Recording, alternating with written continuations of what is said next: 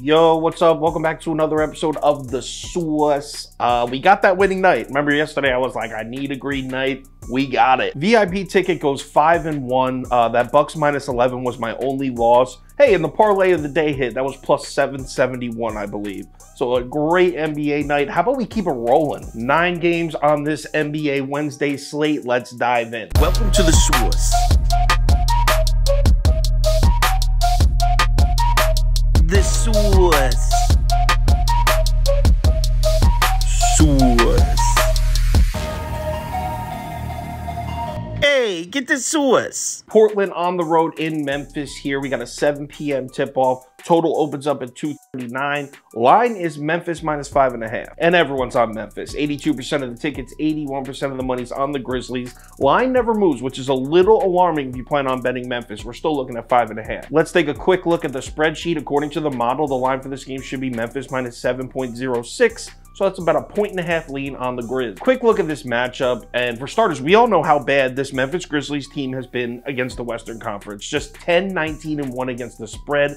Only the Houston Rockets have a worse record against the spread than Memphis against their own conference. Good news for the Grizzlies is their struggles against the Western Conference mostly come on the road, as if you follow me on Twitter, I was talking about that trend. At home, they've actually been okay. I think they're like 8-6 against the spread at home against the West. And here's the thing. Portland is just ass on the road recently. They started off the season 11-4 against the spread in their first 15 road games, just 1-9 against the spread in their last 10 road games. And as I've said in previous videos, the Blazers just cannot stop giving up easy buckets at the rim. There's just no defense being played underneath. Check these wild numbers out. In the past 3 weeks, Portland is first in the NBA in offensive efficiency. This is the most efficient offense in the league in the last 3 weeks. Defensive efficiency over the same span, 29th. Only the Spurs have a worse defense than the Blazers in the last 3 weeks. Now, Steven Adams is still out for the Grizzlies, and obviously that's a loss, but that means Brandon Clark's going to get a lot of burn at the 5, and that just further exploits the weakness of Portland. Nurkic is just too slow to keep up with these smaller, more athletic 5s. Exactly what Brandon Clark is. I'm a little concerned that everyone's betting the Grizzlies and the line hasn't moved. I'd feel a little more comfortable if this bumps up to 6 in the next hour or two. We'll see, but either way, I'm on the Grizzlies. Give me Memphis -5.5. Player prop for this game. As I said, I think Brandon Clark's going to get up and down the floor a lot faster than Nurkic. Should run circles around Nurkic. So I'm going to take Brandon Clark over points. It hasn't been posted yet, so I don't know what the line's going to be, but I like Brandon Clark over points next game. Orlando on the road in Philadelphia, 7 p.m. tip-off. Totals at 230.5. Line opens up Philly -9, and we got ourselves a pros versus public look here. Public slightly leaning Philadelphia, sharp money all over Orlando. 77% of the money on the Magic. Line actually moves up. So we're looking at Philly -9.5 as of earlier today. Let's take a quick look at the spreadsheet. According to the model, the line for this game should be Philly -6.76. So that's a nice little 3-point lean on Orlando. I hate these double headers that the NBA loves to do. Obviously, these two teams just played the other night. Orlando was down big. I think they were down close to 20, came all the way back and beat the Sixers straight up in Philly. I took Orlando +9 in that one, and I'm going to take the Magic again in this one. I know a lot of people are going to bet the Sixers thinking it's a doubleheader, and they'll split the games, and they probably will split the games. I think Philly probably wins, but I'm not laying damn near 10 points to a Magic team that's 8-2 against the spread in their last 10. Orlando's playing good basketball right now, so give me the points. Give me Orlando +9.5 next game. Nets are on the road in Boston, 7:30 p.m. Eastern time tip-off. Total opens at 224. Line is Boston -8.5, and we got another pros versus public look here. Public slightly leaning Boston, sharp money on the Nets. Line has not moved a muscle. We're still looking at Boston -8.5 as of earlier today. Let's take a quick look at the spreadsheet. According to our model, the line for this game should be Boston -6.52. So that's a solid little 2-point lean on Brooklyn. So Brooklyn's found themselves a nice little groove here. If you remember, when Durant got hurt, the Nets dropped 4 straight. There's some bad losses in there too. They lost 4 in a row, and we were kind of like, oh shit, here we go again. Durant gets hurt, and the Nets fall right down in the Eastern Conference standings. Same thing that happened last year. But here's the thing. Since that 4-game losing streak, the Nets are actually 4-2, and 3 of those 4 wins have come against playoff teams. Obviously, at first glance, I wanted to take Brooklyn, right? You got a Nets team that's red hot shooting the 3-ball. It's a rivalry game, catching 8.5 points. The thing is, this Nets team without Durant's very reliant on the 3-ball, and Boston's starting to turn up their perimeter defense recently. Earlier in the season, that was kind of the Celtics' weakness. They were struggling to stop the 3. They were chilling 18th, 19th, 20th in the league defending the three ball. In the last 3 weeks, the Celtics are 7th in defensive efficiency against the three. In that same 3-week span, the Celtics are also 8th in defending the mid-range shot. So really, analytically, in the last 3 weeks, the way to beat the Celtics is to attack the bucket. Not exactly what the Nets like to do, especially without Durant. But check this out. Did you know the Celtics are 0-6 against the spread in their last 6 games?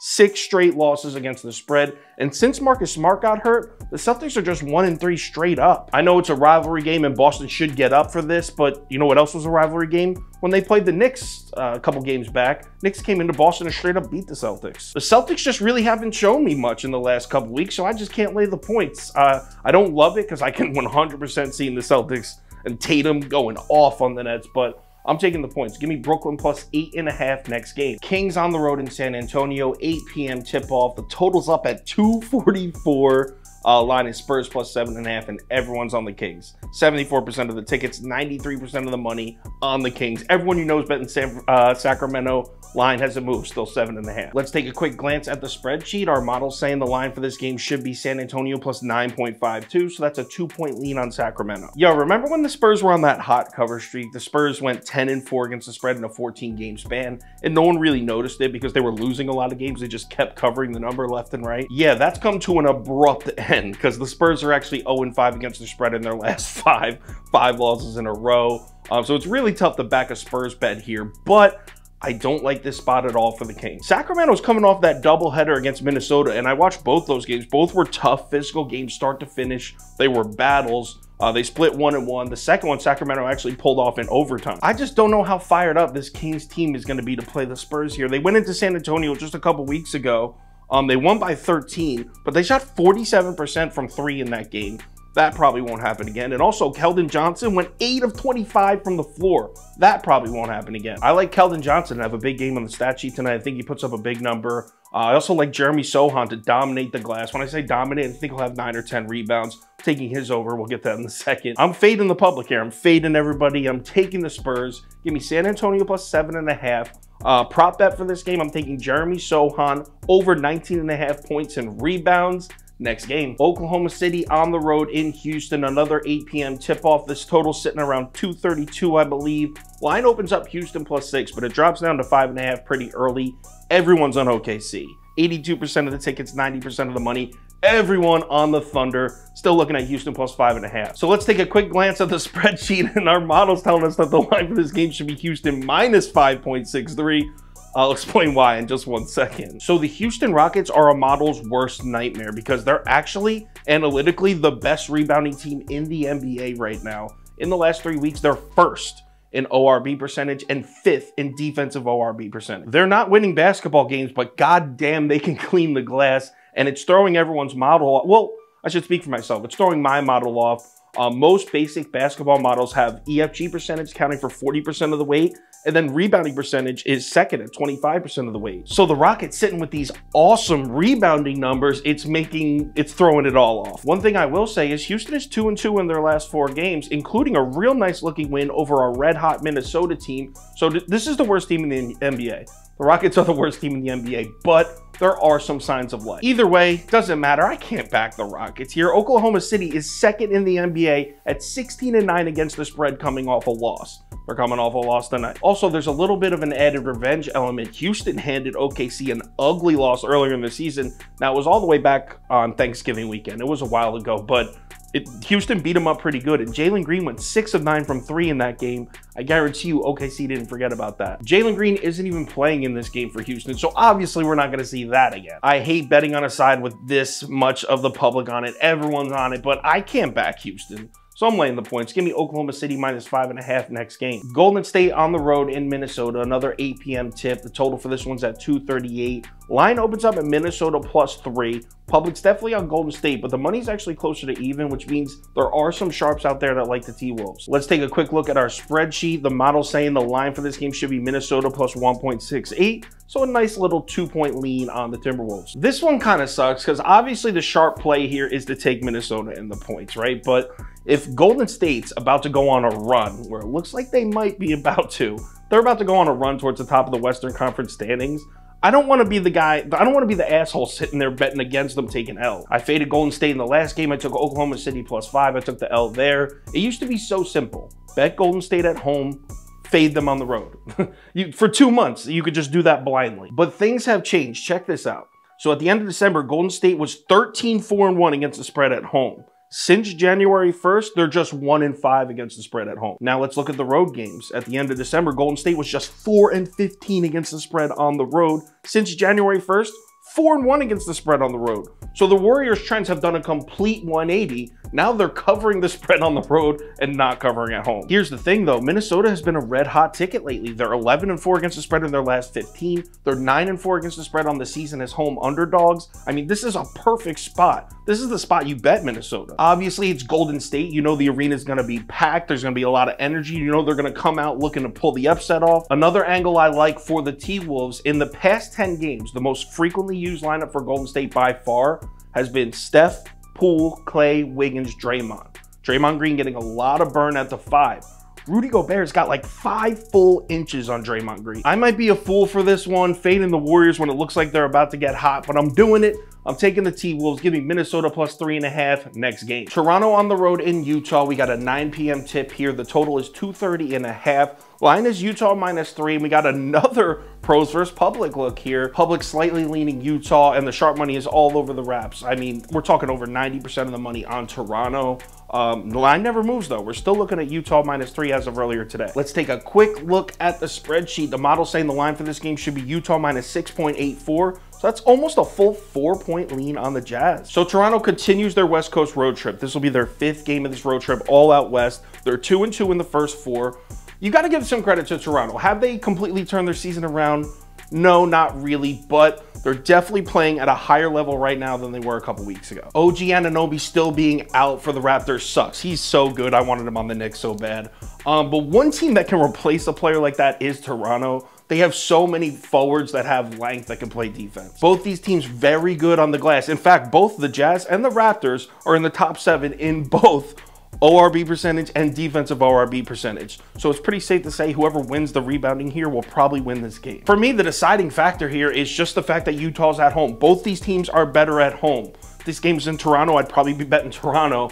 The Jazz are 17-9 at home in Utah this year, including 4-1 against the spread in their last 5 home games. Toronto, on the other hand, just 8-17 on the road. They really haven't been that great on the road. I know on this particular road trip, they're 2-2, showing a little bit of signs of life, but overall, I still have to go with the Jazz. I know it's a square pick, but I went square in a couple of picks last night that cashed, so I'm sticking with it. Give me Utah -3 next game. Atlanta on the road in Phoenix. This is a 10 p.m. tip, last game of the night. Total's 231.5. The line is Phoenix -1.5. And we have another pros versus public look. That's 4-1 slate, kind of crazy. Public is slightly leaning Phoenix Suns. Sharp money all over the Hawks. Line never moves. We're still looking at Suns -1.5. Why don't we take a quick glance at the spreadsheet? According to our model, the line for this game should be Phoenix -5.02. That's a nice 3.5-point lean on the Suns. Well, I was saying it last week a little bit. The Suns are kind of back a little bit. I mean, at least betting-wise, they're 7-3 against the spread in their last 10, 4-1 against the spread in their last 5 at home. They're by no means healthy. I mean, they're healthier. They're still missing Shamet, Devin Booker, obviously, and Cam Payne. So they're still missing some key pieces, especially on the offensive end, but the defense is there. The main factor in this is which Hawks team is going to show up, because there are 2 versions of this Hawks team. If you remember, this was just like 2 weeks ago. The Hawks won 5 straight, and it was like, oh shit, DeJounte Murray's back from injury. Here we go. The Hawks are going to start looking like the Hawks we thought they were. Since that 5-game winning streak, though, 1-4 in their last 5. To be honest, I don't see a ton of betting value on this game. This might not even make my final ticket. I'm going to take Phoenix because they're at home and they're playing much better than the Hawks. But like I said, don't see a ton of... It should be a fun game to watch. But give me, for the video's sake, give me Phoenix -1.5. Let's go Suns. My top 3 bet and parlay of the day. Parlay of the day cashed yesterday for +771. So let's go for 2 in a row. That stuff will be posted on KyleKirms.com and the Sauce Network app around 4:30 p.m. Also, if anything changes with the picks I just made in this video, I will let you know on Twitter. NBA is crazy with injury reports. It's impossible to predict. So if you're interested, I post that stuff on Twitter. Give me a follow there. NBA Wednesday night. We had a terrible Sunday and Monday, but then a badass Tuesday night. Let's follow it up with a badass Wednesday. Remember to bet responsibly, and I'll talk to you on Twitter.